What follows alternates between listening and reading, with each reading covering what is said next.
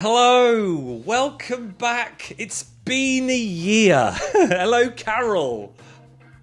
Hi, Stuart. Welcome back. Oh, it's zipped by, but welcome back, you viewers. If you don't know the show, let me tell you all about it. It's all gathered up. It's the show that runs parallel to the Great British Sewing Bee, where we pick up perhaps techniques that have come up on the show, and then we like to go into detail here with them in way more detail because we've got the time, and we can also do it in detail because we have every week Carol Elaine, Master Tailor, Couturier, telling us what to do. Hey Carol, good to see you again. It's lovely to be back. Thanks, Stuart. And look at you, looking all summery. The sun's been out this week. At long last, hey?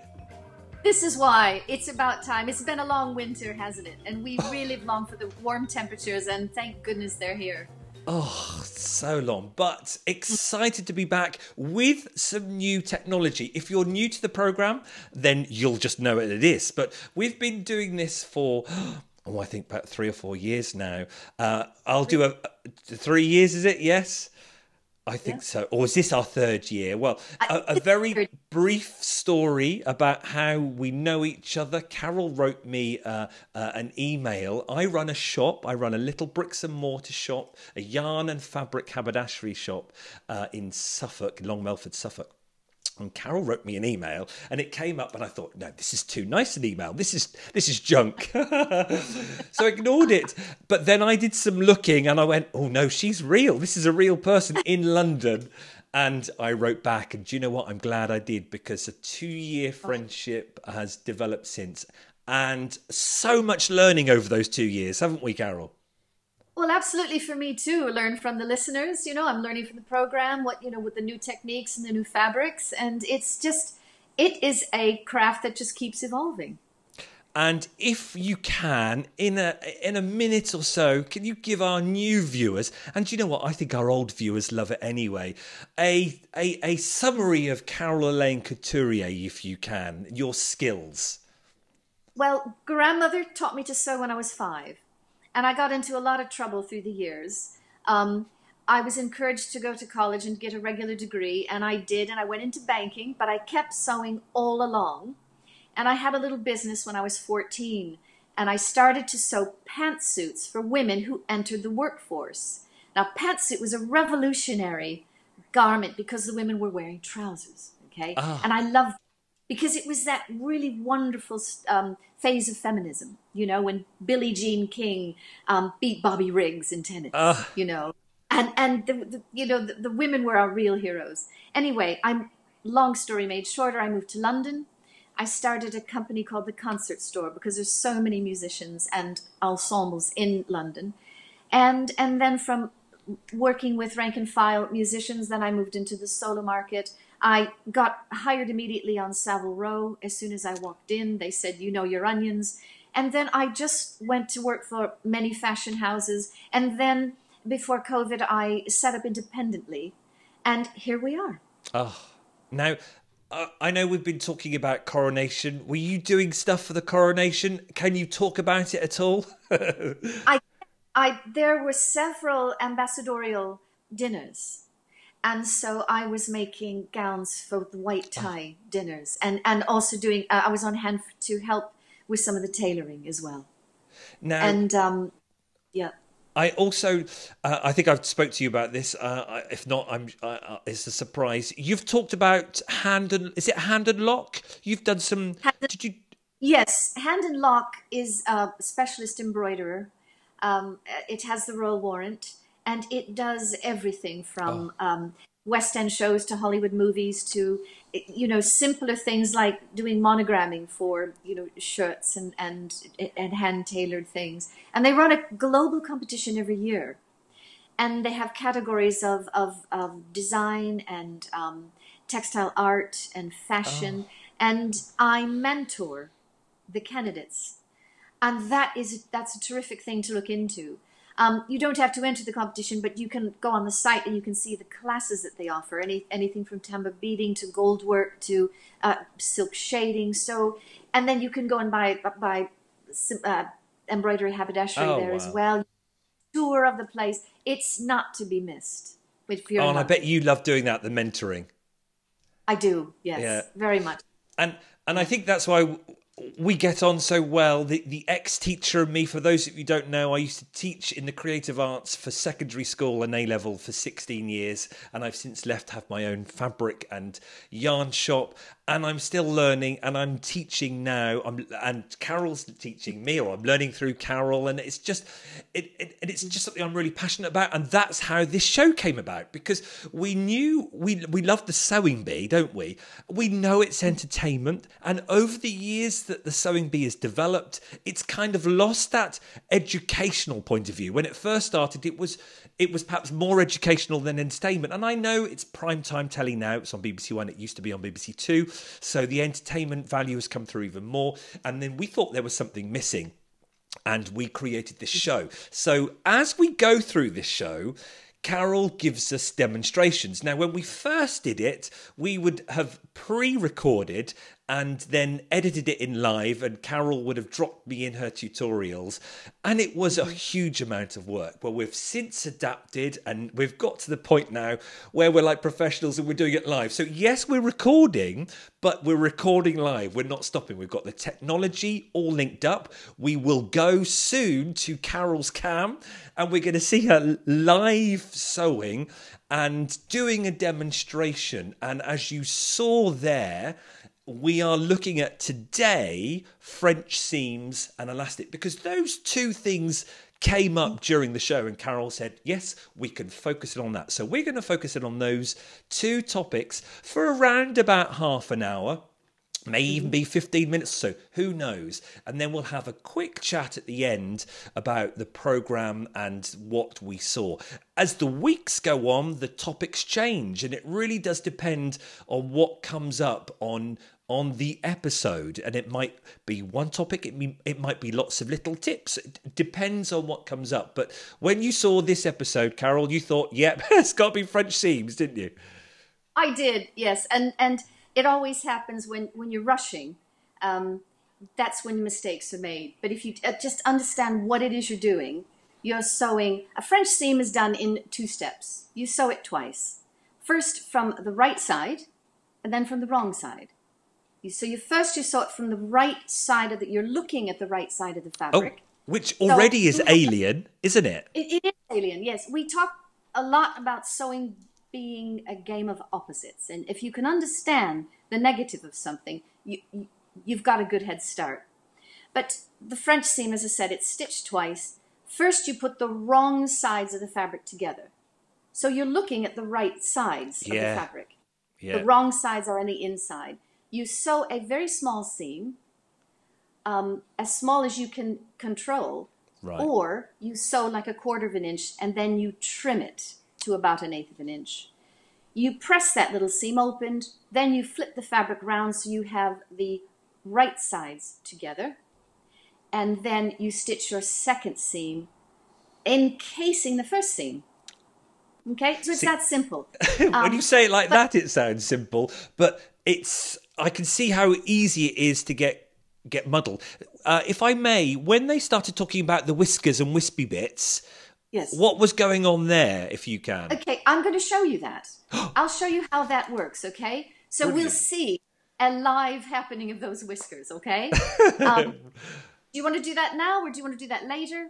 How do you want to work this? I think we should just go straight into it, because that's what this program is about. It's about going into the detail of the technique. So you head over to your sewing machine, or however you want to do it, and we'll see if it works. Go for it. Okay, so let's get a light on here. Okay, can everybody see me? We can, Yeah. and we can hear you. Even though you're a distance away, we can still hear you, but I'm sure the audience will be happy with that. Okay, so, I was playing in an orchestra one time, and the conductor said, play like a bunch of thugs. Play it wrong. Play it, just be reckless. just do whatever happens. And it taught me this idea that what happens when you do something wrong, okay? So, Okay. this is our fabric. We're going to sew a French seam. Now let's just pretend that I've got the wrong sides together. Let's see if I have a pencil here. So this is the right side of the fabric, and this is wrong, and this is wrong. Okay, Carol, can you do me a favour? Sure. I for some reason I get my R's and my W's right and wrong. I get confused. Can you put on with the right? Can you put pretty? So because pretty sides to me, I know that's the pretty side of the fabric, and I think that might help. But I think it might help a lot of viewers as well. So we're looking at the pretty side, which is already in my head as a patchworker a bit odd.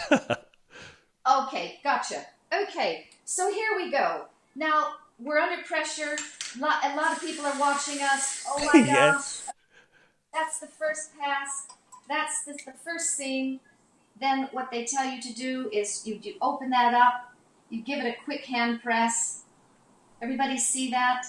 Okay, Yes, now lovely. it's harder to do on silks or a wispier fabric or a georgette. I've got calico, which works right. So now there's your pretty side, Stuart. Yep. Okay, now we're going to put those both together. Okay, now this is our second pass. Okay, ooh, people are watching. Oh dear, oh. Yeah, you've got people going. You've only got 5 minutes left. Oh, that's right. 5 minutes. Hurry up. Open it up. Press it. Oops. Oh no. See what happened? Here's our hairy bits. Here's the wispy bits, and we can even see in here, we've not even caught the seam in. If you were to take this fabric and just rock it over a little bit more so that you cover up all those wispy bits, right? Yeah. And give it a little press and open it up, then you can see really we should have been sewing on the outside of that seam. We should have been sewing here. Oh, right? get you. Yeah. So the other thing you can do is if you only have a couple of hairy bits showing, you can go in with a pair of tweezers and just pull. Just move your left hand if you can. Move your left hand down a bit. That's it. There you go. Sometimes you go in and just get these wispy bits and pull them out. If you've only got a couple, there it is. We've pulled that out. But that's the idea behind doing this is you sew your first seam, but then your second seam has to completely cover that. And if you get it wrong, that's what happens. And that's what did happen to a couple of the contestants, and they were brought up on that. Yeah. But the idea, to fix that, you just have to make sure that your second seam. So you're just going back down further away now, aren't you? Yeah. Yes, brilliant. I'm just going further away just to show you that now we don't have any hairy bits. Okay. The other thing about a French seam is it is at its prettiest and its most effective if it's 1/4 of an inch wide or less. So that's just something to remember. So your first seam, you could sew it at 1/8 of an inch and then encase it in 1/4 of an inch. So let's pretend this is only one line of stitching and this one is gone. We don't have this one. That would be too big for a French seam. Okay, you want to keep it to about 1/4 of an inch.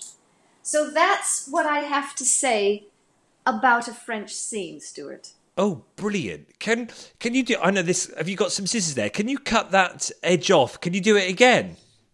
Sure. Do it again as if, as you said, from the 1/8. That's it. And then I just like reinforcement. Let's put her on the spot and tell her to do it again. So right from the beginning with writing on the fabric, because that's a good technique, isn't it? To write on mark. So pretty side or right side, but pretty side sounds much nicer. So there we go. Unpretty side. So you're now going to do. Yeah. So now I'm going to sew just 1/8 of an inch seam. Okay. So I've picked one of the elements of the machine. down here, I think I'm using this as my guide here. Get you.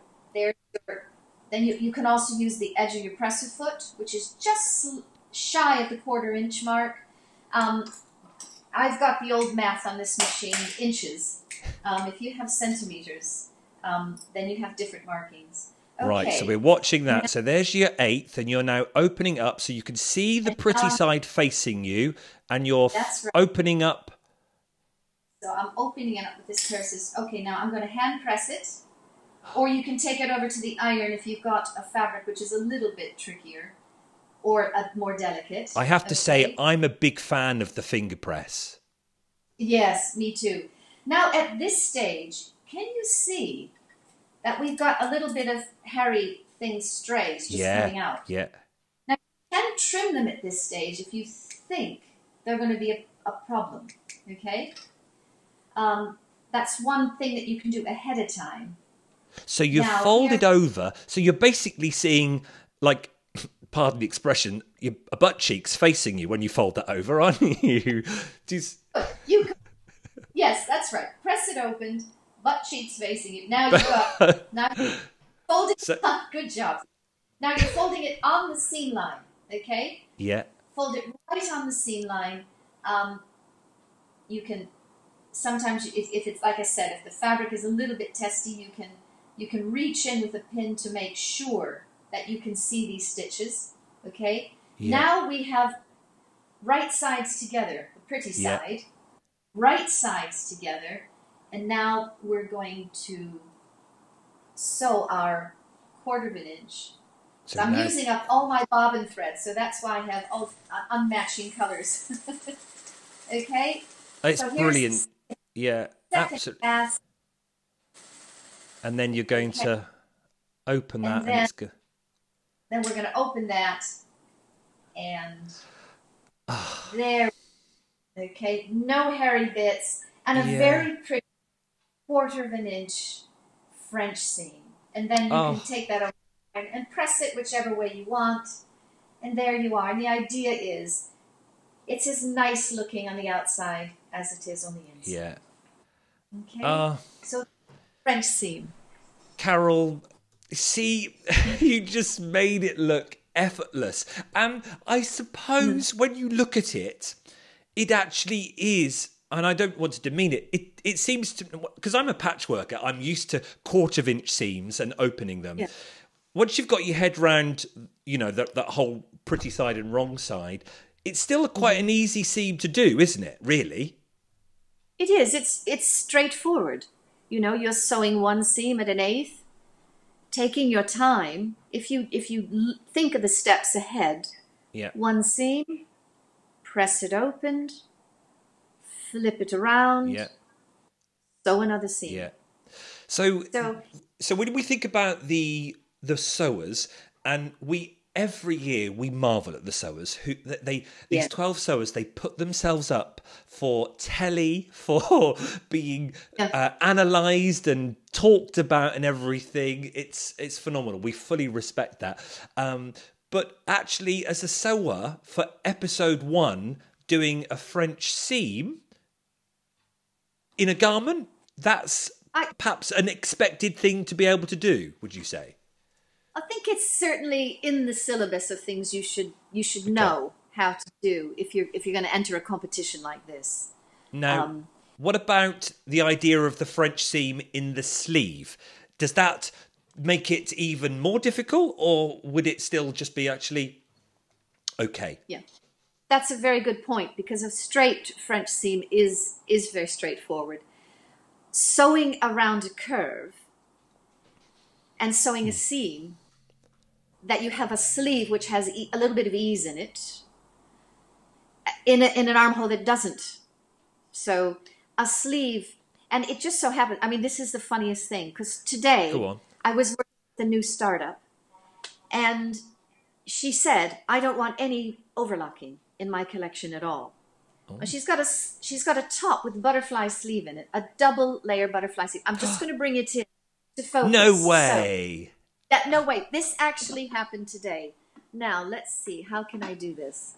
Okay, so this is half of a toile, right? Yeah. So we've got our bodice front here and our bodice back.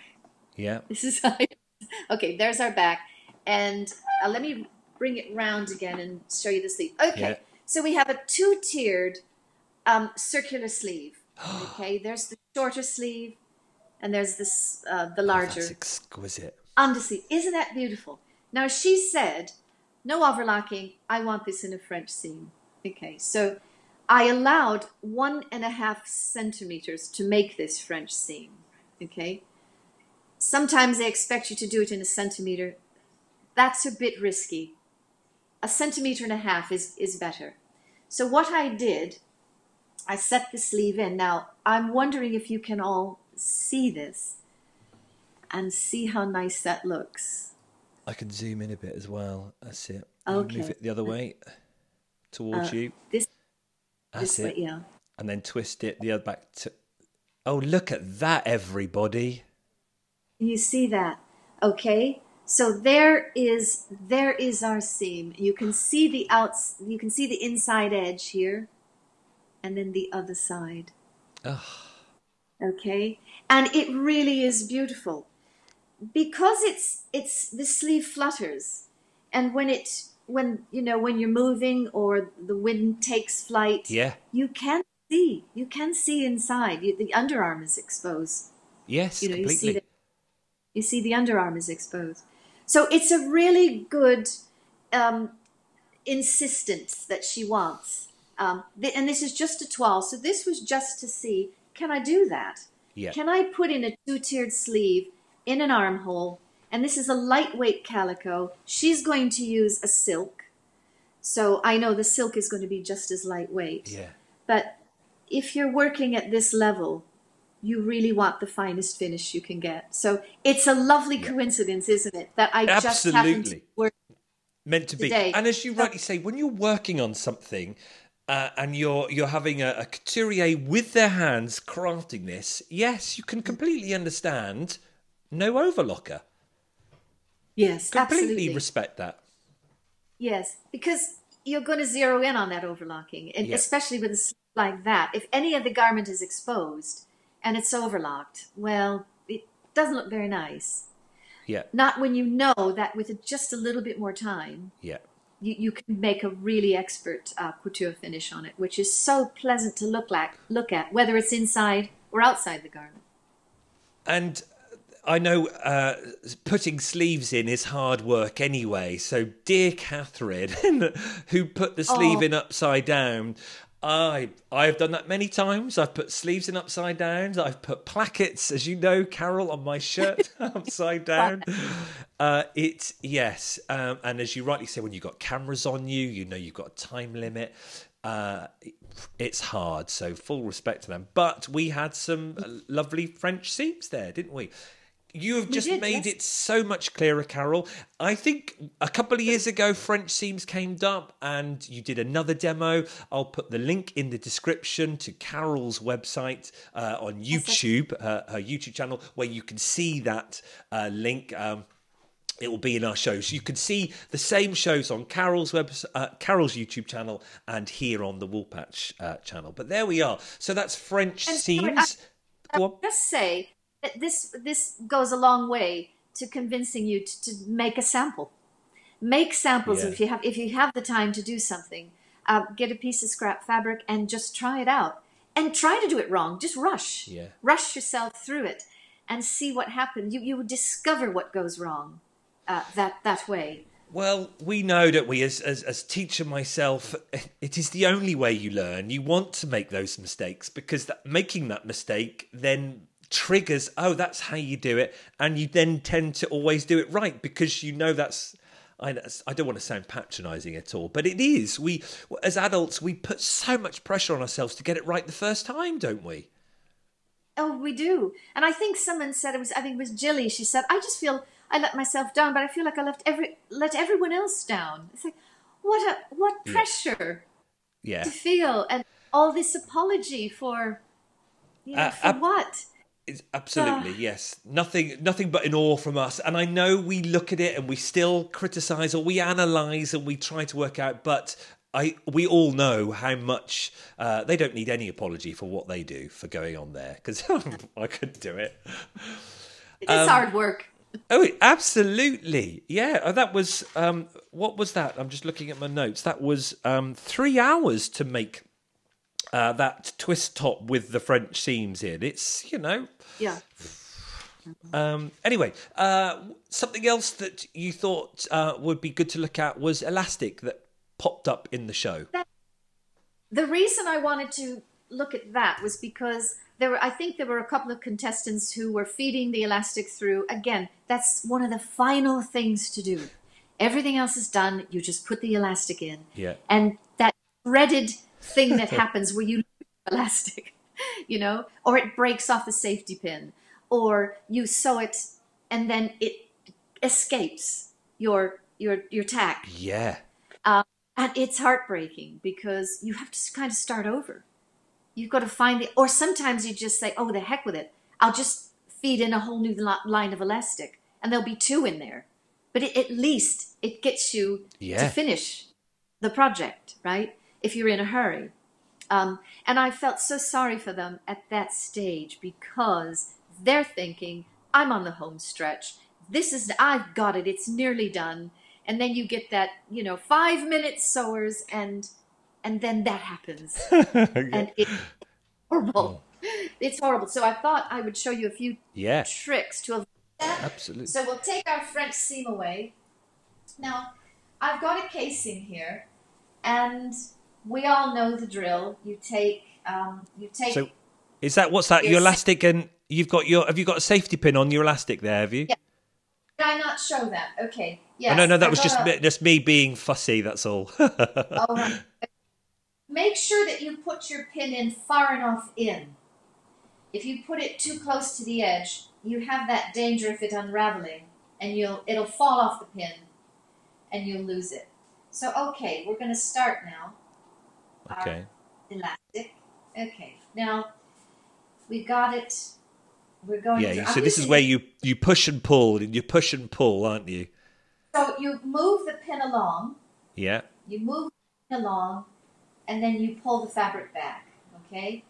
Find the safety pin again. Feel that safety pin. Move it along between your fingers, okay? So that safety pin, you can feel it moving between these 2 fingers, okay? And you keep backing up your hand, okay? And then moving the fabric along. Now you're doing this and everything is going fine and it's all going well. And you get to the end and now you want to tie up, and where did it go? It's stuck. You've lost it. Okay? This is so common. Okay. So then you take it out and you start over, right? Yeah. So, story of my life. It's happened to me so many times. So we're going to start it again. Sometimes it's a little tricky at the start. Okay. Now, so we're moving that pin along. Now, we know that we're going to fill this casing with a shorter piece of elastic so it will ruche it up. Yeah? Don't want to lose it this time. That was a horrible experience. So, take your elastic, find the end, go just under your work, and pin that end securely so you can't lose it. Okay? Now, we'll go back. A simple step. Yeah. Yeah. Okay, we're feeding it through. Here we go. And now you can pull it back with confidence because... Yeah. You see? There's no way you're going to lose that. Yeah. So now, the end. Now, a lot of times, they will give you a measurement for your elastic. Okay? I always cut a longer piece than they've asked you to. Oh. And what you can do is you can say, well, the measuring guide tells me that I need this much elastic. Okay? I'm going to cut that extra just so I have something more to work with. Absolutely okay? Brilliant. Okay, so now you get to the end, and let's just pin that in place. You can pin it a couple of times just to make sure you don't lose it. Now we go back to this end, and again, I I would cut this much extra that the pattern told me to, and I'll just cut it off at the end when I don't need it. Okay? Brilliant. So now we're gonna secure this. I'm gonna secure it this way, and I'll tell you why. Because now there's our elastic, and we've got a really pretty set of gathers now. And we've got a little bit extra on both sides. Okay? So we're not in danger of it slipping out. Now when you tack it, let's go back to our mark, which is here. Okay? Now let's say you have to sew a seam, maybe 3/8 of an inch, or tack. Don't just tack once. Go back and forth 2 or 3 times. More if you have to. But really secure that. Okay? And then at that point, you can leave this or you can trim it back. But leave something. Oh, okay. Leave just in case, all right? So that's how you tack and secure that in. It's not going to go anywhere, and you've got 3 or 4 passes. So you know that that's going to be sturdy. It's not going to fall out of the casing. And again, it just takes that little bit of extra time. But you know that it's going to perform, because elastic puts stress on the garment. But there you go. That's just another little tip. Secure your elastic at the edge of your casing so you don't lose it. And when you tack it securely. Back and 3 forward, or 4 back times. and forward. Yeah. Brilliant. Yes. Absolutely brilliant. And that's something we said right from the beginning, that what we try to do for All Gathered Up, it's not about learning heavy skills each week, which, take a long time. Sometimes they could just be simple tips that you only know from experience of years of couturier. So you're passing those tips down to us, Carol. Yeah. So that's great. That's right. And it doesn't take any extra time. But I know a lot of people who say, oh, well, I've tried to sew. And I got the machine out and the thread knotted up. And I thought, well, that's enough of that. I obviously, can't sit for too long. The machine knotted up. I had an accident. I drew blood. I picked a finger, Just stay with it, because, everybody has made these same exact mistakes. Yeah, and I think we've talked about this before as well. When you just have a go and perhaps practice first, or have a play first, and let the doing of it just be part of the whole thing, and enjoy that just being there, that creating feel, if that makes any sense at all. Totally. It makes sense. And I think the real joy of it is watching something grow, watching something being built. That it's so satisfying to do that. But you have to stay with it, and you have to, trust that if you get into a jam or run into a hurdle along the way, that's all part of it. Yeah. That's all part of watching something grow and get built. And develop, and then that experience in turn hopefully impacts when you do it again and again and again, and then you learn, I suppose, as you do, you learn these tips as you go along, because they're not shortcuts. Sometimes they're just different methods that make the end result better. And sometimes it might be a bit longer, but it still means probably you're going to get a better result too. That's right. And some of these tips are essential because they take the risk out of the job. And that's what you want. You just want to think ahead. You want to prepare things. And you want to put some things into practice so that you do not risk making a mistake. And that's one thing I've learned from you, definitely, is this idea of doing a little practice.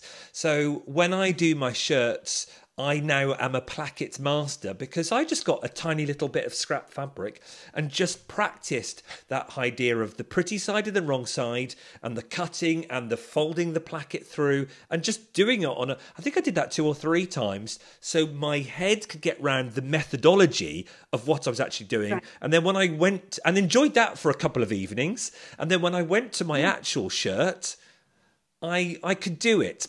But I only learned that the hard way because I did it first of all on my actual fabric, and I put the placket on the same side, both arms. So I learned it the hard way, but now it just makes so much sense. Just one night in my sewing room, let's just do some plackets on some scrap fabric. Yes. Sometimes I will, if I know something is going to fit, I've got a front and a back and a sleeve, say, and I know everything is going to fit. I've cut it or recut it after fittings. Then I like to spend the evening just making the facings, putting on the interfacing, oiling the machine, getting the scissors in a row, the proper tools that I'm going to need the next day, getting all the pieces together and just looking at the job from that, from that point of view. Not expecting to build anything, but I'm just getting everything ready. That's a wonderful thing to be able to do when you're not in a rush. And then you come into the studio the next day or a few hours later, and everything's ready for you, and it sort of greets you, and it's exciting. It's willing it to happen. So do make sound, do practice, and practice something just for the heck of it, even if it has nothing to do with your project. We don't. Well, that's a very good point. We don't always have to be working on a real project. I could just, I'm just going to do some plackets today, or I'm just going to do some patch pockets and practice my, going down, make that little triangle down, bottom, up, and then that little triangle again. Oh, things like That's that. That's it. Get out your favorite sewing book and just open it to any page and try something. Oh, well, we know the sewing book. Have you got your Bible sewing book there? It's propping up my my iPhone. This book. We harp on about this. We're not getting any money out of this. If you want a really good sewing book, find that from your local bookstore. Or if you can't, there's no local bookstore, go to Amazon. There is no better book on the market than this book here. There's a lot of books out there, a lot of new ones. They fill the stores every year. Ignore them if you can. Get this one. It's all you need. And then obviously you just need us on YouTube. Right, so let's have a quick flick through what the sewers actually made. Look at this, Carol. Hopefully this works. With the wonders of technology. Does it work? No, typical. I can press a button and we can see the sewers. Look. Oh, look at that. So hopefully we'll learn their names and we'll learn who they are quite quickly. Right. So let's go into chatting about the rounds and a quick flick through some of the ones. Let's start with the what we were just talking about earlier, the French seams. Let's talk about the pattern challenge. There they all are. We can see them in front of us. The challenge to make a twist top. I would have immediately got my lefts and rights wrong with left over right or right over left. I would have boo-booed at that. Well, it's a lot harder than it looks, because is it right over left while you're looking at the garment, or is it right over left, or left over right in this case, when you're wearing it? And so when Esme said, you see, the left has to go over the right, and she was we were looking at the garment, and she touched, our right side of the garment as we were looking at it. So that can be confusing, but hopefully the pictures the illustrations and the directions, showed that. So, but still, a few got that wrong, didn't they? They did, yes. But looking at the construction, they all looked great. What would you say with regard to the twist top and fabric choices? I know some of them went for cotton, some of them went for more a lighter fabric. I like the fabrics that were a bit stretchy. I really like the glittery fabric. Um, I think a lighter fabric is a lighter in weight fabric is probably going to behave better. So Asma's choice was very silky. That was beautifully done. Oh, yes. It was very symmetrical, though. That kind of I was hoping that she would do get a different placement on the other, not quite so symmetrical, but it was beautifully done. And again, the lighter fabric really gave it that delicacy. There we go. Yeah. Yes, that was just superb. I suppose the lighter fabric is it's going to look better on the twist, isn't it? It's all going That's right. to drape in better, and then that bottom bit is going to hang better than a cotton. Definitely. Yes, definitely, because it allows all that fullness to just distribute evenly and lightly. With where cotton is a bit perkier, it just tends to sculpture differently. This fabric is very fluid, so it's responded beautifully. And then the Indeed. sleeve is like a butterfly sleeve, isn't it? It's got a lot of fullness to it. So, Yeah. and again, if you're doing cotton, it's just going to kind of stick out. It's not going to fall in those trumpets. No, it would be sort of more outwards, won't it?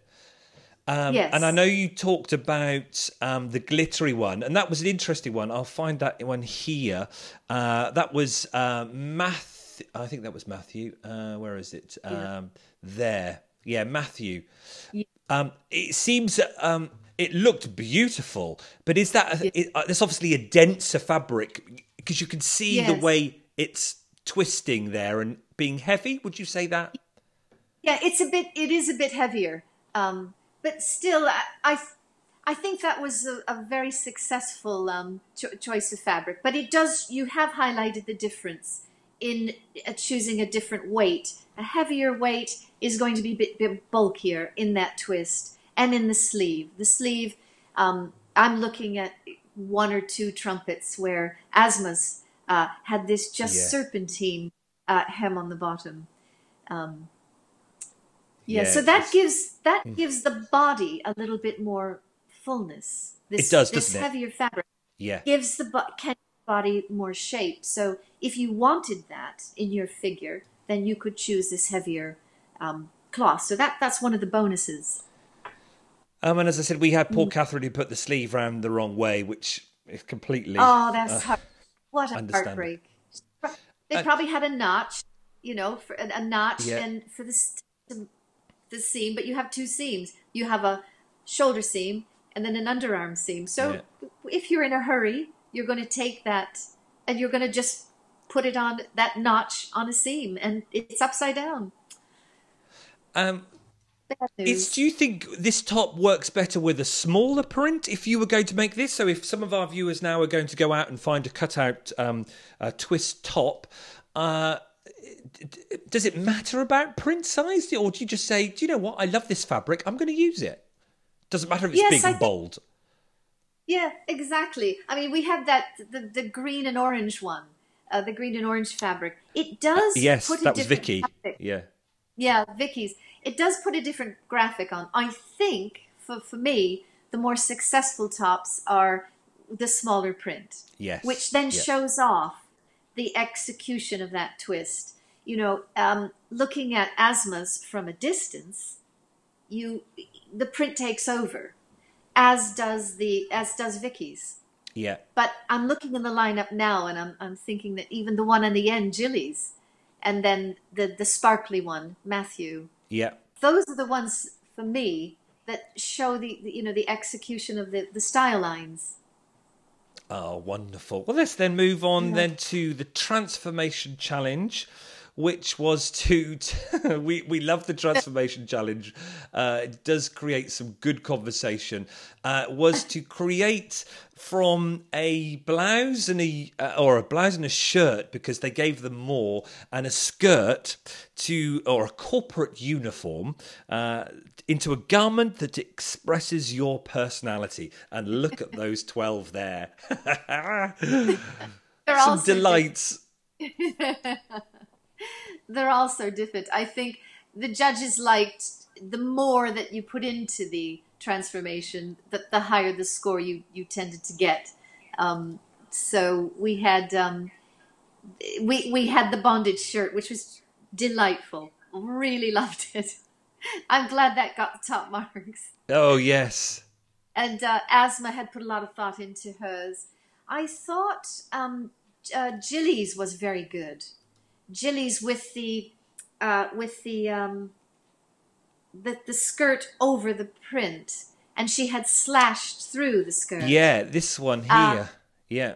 yes, I thought that was really, really well done, and Yeah, I I think think I she said to does. you, if I was going to do it, if 90 minutes is not long, do you know, I don't know what I would do, but I think I would slash, cut, and rip.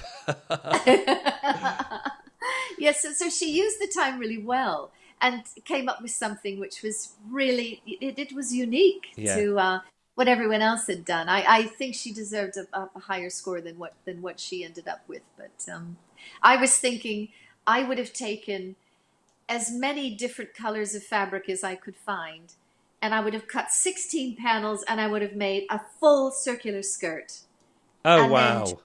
made a really cool belt over it, but just something turn the mannequin fast, it would just take flight and There's, and there's fly take, dance. there we Oh, are. look at that! So that That is one was fantastic. Matthew's. So that was such imagination behind that. Well done. That's a transformation and a half. And Totally. I was saying to Ting on earlier on Unpicked, it's another show where we sit and talk through. Just we Yeah. analyze and talk through. And Ting didn't like this, but I said, but it looks like in the nicest way. That's 90 minutes worth of work. I can see the thought processes. I've got a bit of a shirt. I'm going to rip that there. I'm going to stick that there, and I loved that. I love the combination of red and black, and I love the gingham ruffle on the sleeve and on the shoulder. I thought Yeah. that might have been a man's tie, a Oh, necktie for the corp. But I don't think it is. But I thought, how clever. well, it would be even clever if it was. Let's Yeah, leave it that it was. But yes, when you look at those, I just think, yeah, wonderful. And I know sometimes the transformation challenge. It doesn't always work, and a bit with this, you had on the original shot, I think it was a plain blouse and a plain skirt, yet they then gave them loads of beautiful coloured shirts to choose from. So in certain places some people might argue that, but 90 minutes, people, let's remember that. So it's that's a good point. That is a impressive. Yeah, and some of them, the choice of colors is just not. It's not vibrant enough. It's not entertaining enough, and then you end up with like the pink shirt, which doesn't really look like it was transformed from anything, does it? Um, so it can No, be wrong. I yes. think your choice of fabric is important, and then you have to have an idea where you have to think that you have to make something which is completely different from the two items that you start with. Yeah. So you have to think of a third completely different idea and work out a way to get there as fast as possible because Yeah. 90 minutes is It's no time at all. I think we've talked about this before. The transformation round is quite a different skill from a pattern round. It's almost a different person and a different sewing technique entirely, isn't it? Some people follow patterns and that's what they like doing. I don't know how I would be in a creative challenge like that. It's almost chalk and cheese, isn't it? Yes, it is. And I think you have to, these sewers, they have to prepare for that. They know that they're going to have to, every week, if they stay in the process, they're going to have to do that. So they have to think about this in advance. I think you have to be prepared for that. And maybe go through a set of steps with yourself and say, well, I really do like making this sort of thing. I'm good at this sort of thing. So when I'm given a transformation challenge, I'm going to put that technique in place because it'll show off that skill, and I don't have to think about it. I don't have to think about how I'm going to get from here to. I'm going to use this technique. So Yeah, it might be you're very good at, gathering things, or you're very good at pleating, or you're very good at yeah. ruffles, or you're very good with color. So you Brilliant just idea. have So to. go into that round knowing I'm going to use pleats no matter what. Yeah, You could do that yeah, and just use the best yeah, skills that you yeah. have and your best instincts on it, and then give yourself a head start, because it's very complicated. I remember when they gave everyone a parachute. You Oh know, yeah, yeah. remember that? So what the heck? It's a mile of cloth. What do you do with a mile of cloth? So you know that's just Well, you're going to love yeah. it So next that week because I think they've got windbreaks next week. But before we finish, let's go into the made to measure.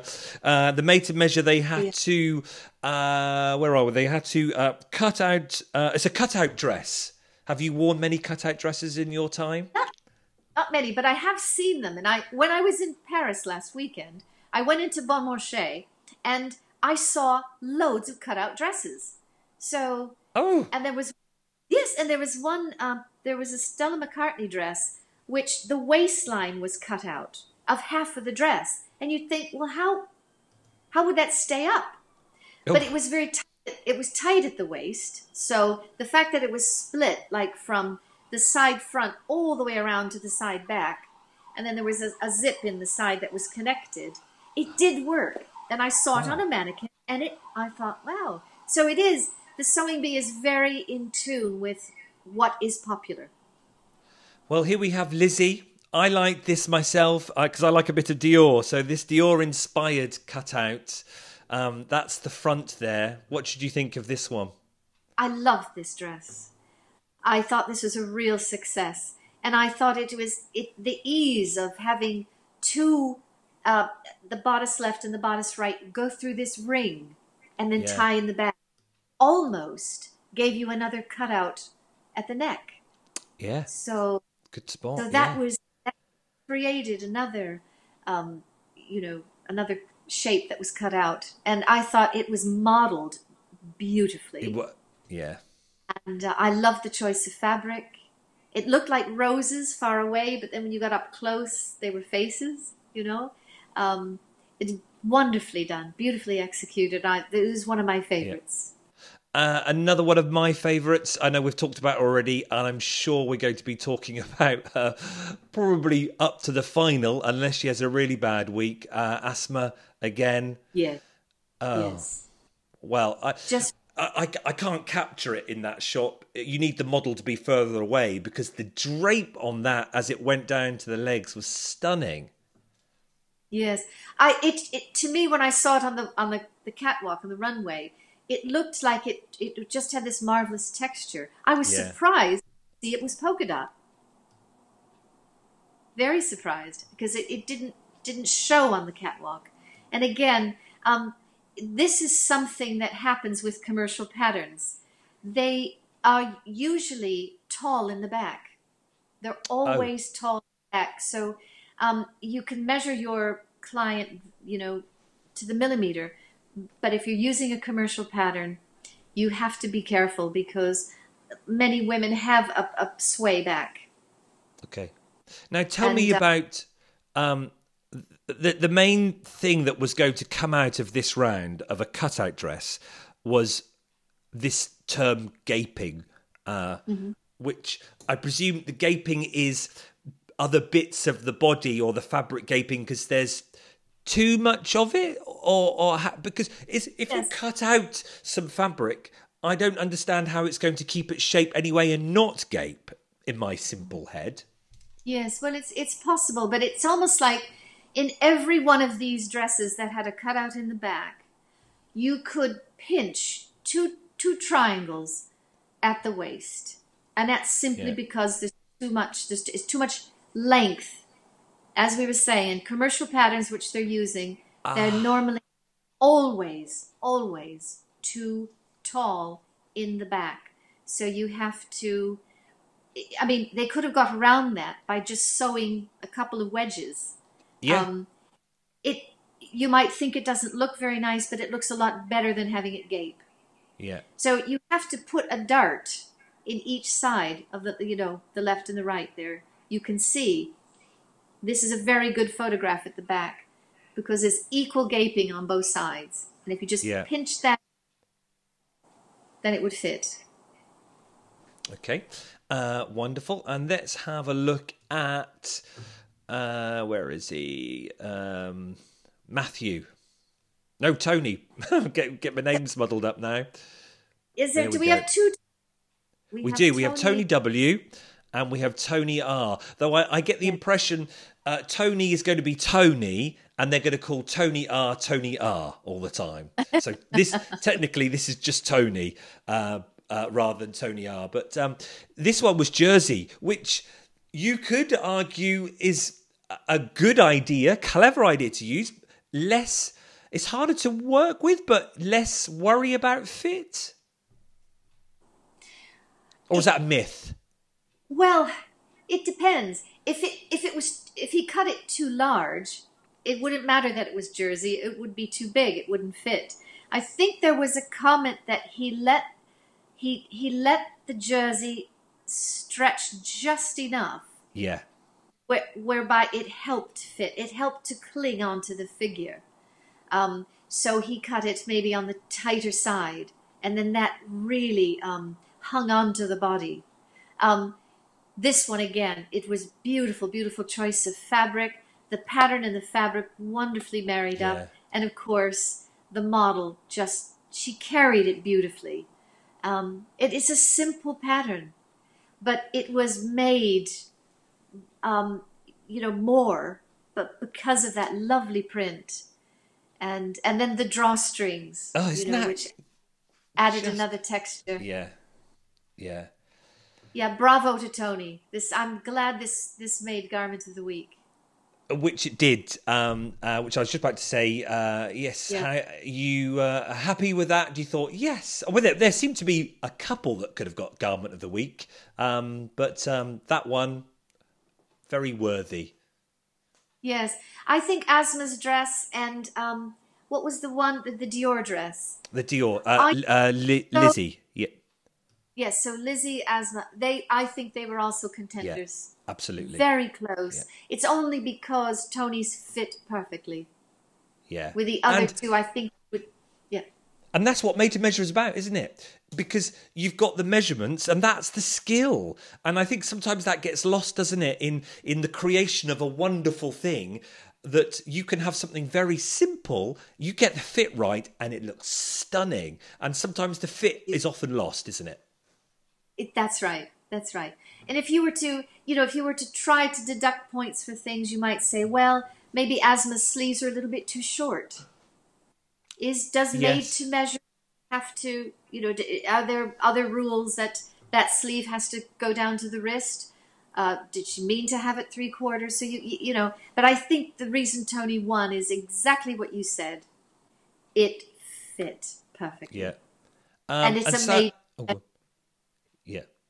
Made to Measure for sure. But sadly, we had to say goodbye to someone each time. Sometimes I think this show you should have 1 week where you don't lose anyone. Just have all the sewers in sewing, and then have the second week losing one. And I wouldn't mind if you only had then 11 sewers in, if it was, you still need to get it into 10 weeks. It just seems brutal, doesn't it? On the first episode, if I was a sewer and I've been there for 1 day and I'm going home straight away, it's like, maybe they might get more people if audition, if you knew you weren't going to go out on week 1. But yes, we had to lose Catherine. Yeah, I don't like it. I don't like the fact of elimination in week 1. And I think they should have a team. I think they should have 2 teams or 4 teams for that first episode. And the team should win. Something like that. What a great idea. Yeah. Yeah. Get everyone used to it. Takes the pressure off then, doesn't it? Of course it does. No, I don't like it. I'm against it. But we had to lose her, and understandably, the problems she had with her Made to Measure ran out of time, and she had the team help her, and then the sleeve on wrong for the pattern challenge. But there we are. That's the way the program goes. So we've gone from 12 down to 11. Next week is travel week, Carol. So I wonder what we'll be looking at there. Travel week. I think they've got to do something out of a windbreak and some rucksacks. That's right. And something for the beach. Is something for the beach next week? I think as so. well? Yeah. So I wonder what skills we'll be looking at. We don't know until we've watched it, or importantly, till Carol's watched it. She'll then come up with a technique. So I hope you've enjoyed it. As I say, if you're new to All Gathered Up, let us know in the comments. I know, Carol, there are many, many people who have watched over the years who are very excited, because when I put the trailer video up, did you see the trailer video up of our show? You go into the comments and then people have said, oh yeah, I can't wait to watch you All Gathered Up and Unpicked. It's like a trilogy of the bee. It makes the bee 10 weeks wonderful. How lovely is that? It's wonderful, and I love the comments, and I hope we get many, and then it helps us tailor the show. And but most of all, Stuart, it's thanks to your good self for putting this all together, and you keeping up with the technology, and it's just lovely to talk to you every week. I promise. I love our 10 weeks. Can't wait. And as I said, actually, technology, it's worked today, hasn't it? We've had no blips or anything.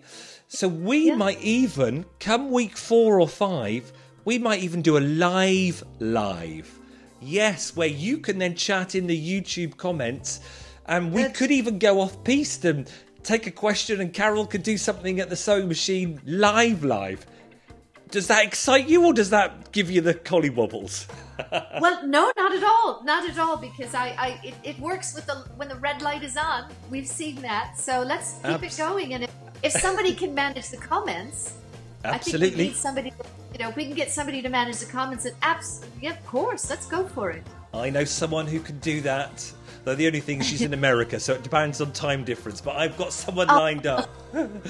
Thanks, everyone. Thanks for watching. We'll be back next week for All Gathered Up, episode 2 of the Great British Sewing Bee. Cheers, everyone.